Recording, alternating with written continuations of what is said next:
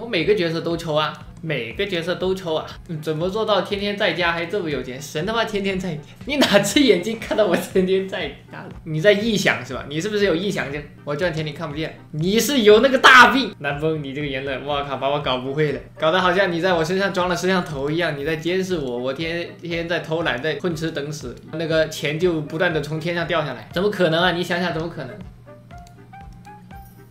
同学主击破词条重要啊，主词条要速度协和击破绳，然后剩下2个主词条不重要。我新铁一般每个角色都会抽0+1的，除非遇到特别不喜欢的角色。说是如此，但实际上老木也不会有讨厌到不抽啊。原神我还真没抽，非常无感的角色啊，就是没有任何感觉的角色。有些角色我还真没抽，虽然大部分都抽了0+1，但是有些角色还真没抽。陷入强度焦虑了怎么办？有焦虑的话就把焦打出去，就不会有焦虑了。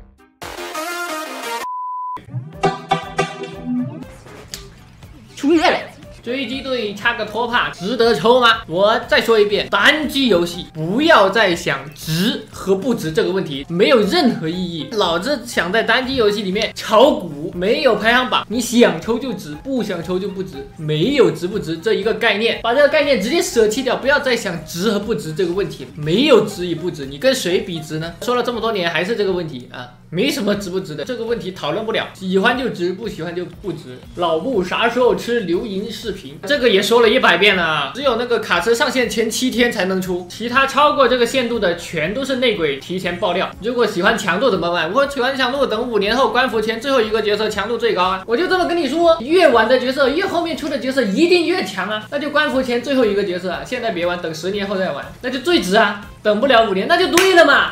那等不了5年就对了嘛，老铁，你现在想玩现在就抽嘛，直接抽嘛，有什么好怂的啊？怂什么呀？你他妈要玩1年2年，你都差不多快弃坑了，还等5年，有毛病是吧？现在玩了，现在爽了，不是现在就值了吗？那多值啊！啊，你对他有一点意思，对他有一点想法，直接抽了直接玩，这不就值了吗？最值就是这样玩啊！你等强的角色，你等5年10年还有的等的，因为角色只会越来越强。能教一下仪器筛选方法吗？现在背包满了，面对这么多仪器有点束手无策。举个例子，我一般直接把背包的这个分解，直接背包分解，然后这个不，妈的搞错了，是这个点错了啊！全选这个4星啊，全选这个4星，全部分解掉之后呢，这5星不是还这么多吗？对不对？这样的话我就直接啊，比如说我铁定了下版本我要抽波提欧，我就找个衣架，找个没有人的衣架，找个物理男的，找个他的衣架，然后呢挑几件胚子出来，全部套上去，就是5个全部没有升级的胚子，用分解的仪器全部升级一波嘛。然后这些没有的又有点想法想练的，也可以给他套胚子啊，全都套上去。你不懂怎么套，就是不懂角色主词条副词条是什么，直接看米游社意图流啊，还有这些都可以试一下。哎，这个推荐备上一般比较垃圾，你直接看米游社意图流就行，意图流一般都是可以的。还有那种工具啊，微信小程序那里不是有意图流嘛，直接套，全部套上去，全部空的全部套上去，好，套上去之后呢，挑几个你认为有可能用得到的，比如说血衣不是打击破流，直接挑几个这样子给它升上去。角色身上已经套好了胚子，之后呢，那你剩下的那些金仪器，你一般都是用处不大的了，因为你每个角色身上都套满了胚子了，一般用不着的一些东西，比如说我现在我这个追加套呢，我的警员那些追加套已经刷完了，追加套词条已经差不多了，那我这个追加套已经完全没什么用的，那我看都不看，好吧，直接点，直接分解啊，就分解就好了，知道吧？因为你角色身上已经穿好想要的胚子了，那剩下的这些一般都是没什么大用的。万一你要是觉得，万一我要是分了极品的怎么办？你再看一眼就行。那分点的时候你再小看一眼，像这种，这些垃圾词条的，对不对？这防御主词条的，这很简单，没什么好纠结的。那以后出新角色 ，OK， 那以后出新角色，5年后再玩啊，5年后再刷。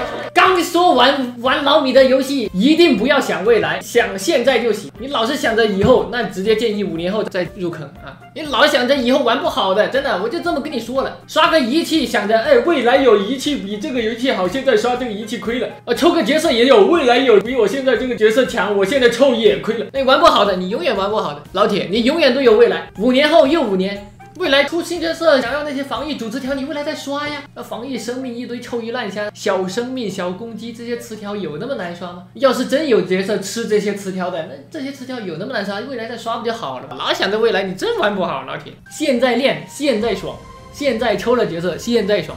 你觉得现在亏，那就5年后再抽，5年后还觉得亏，那就再等5年，直接抽虚无星神。虚无星神抽完还是觉得亏，有光明星神，我们光明星神直接把虚无星神给秒杀。黑暗笼罩大地，我将是黑暗中最后的那道曙光。以雷霆，击碎黑暗。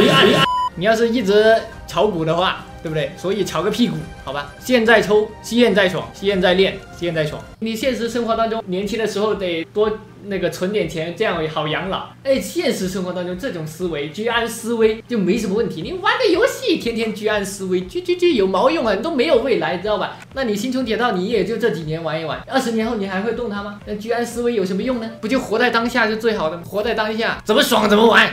其实感觉黄泉强度也就一般。